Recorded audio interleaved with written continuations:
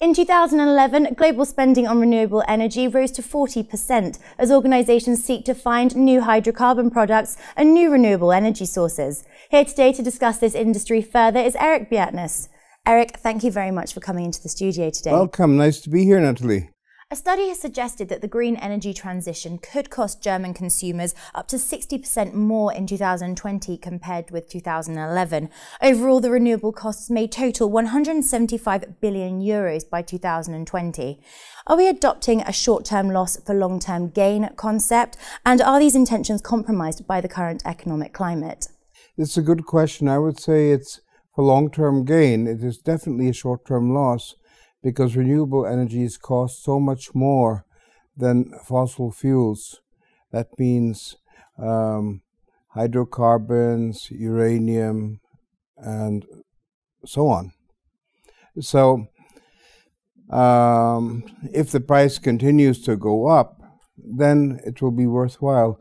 But basically for the big industry, we need to use fossil fuels because I don't think there will be enough renewables to go around for the big industry. So it's good to use renewables such as photovoltaic cells and wind power for homes, small villages, and private things, but not for big industry.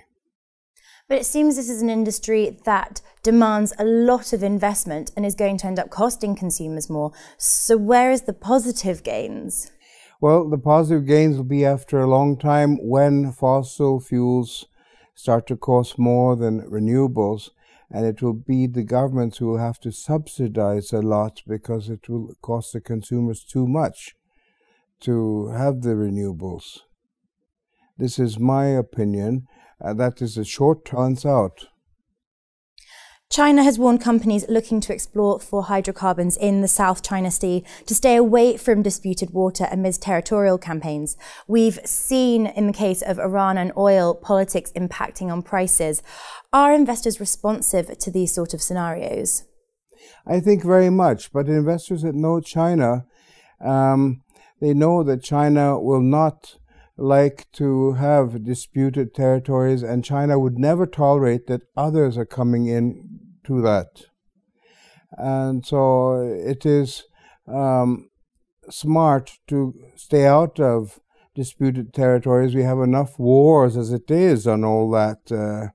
So we should go into areas which are politically safe, and that will also create better profits and more benefits for everybody, and better for the people living there, for their welfare and so on. New hydrocarbon discoveries in Peru have led to a rise in foreign investments by international companies. Are emerging markets set to benefit from this sort of refocus on energy? Absolutely.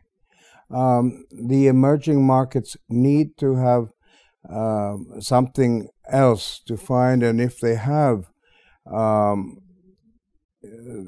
oil and such things, hydrocarbons and different types of resources, they should be exploited and used, because it will give many of the unemployed people work, and they can be trained to do certain things. It will give foreign exchange for the economy, so it can only be positive. I don't see any negative at all. It's just the investments that are very big, and you need to have very rich multinational companies to come in to do that. Erik, thank you very much for joining us. Welcome. Nice to be here, Natalie. Erik Bjertnes there. We'll be back shortly with more exclusive interviews. For now, though, goodbye.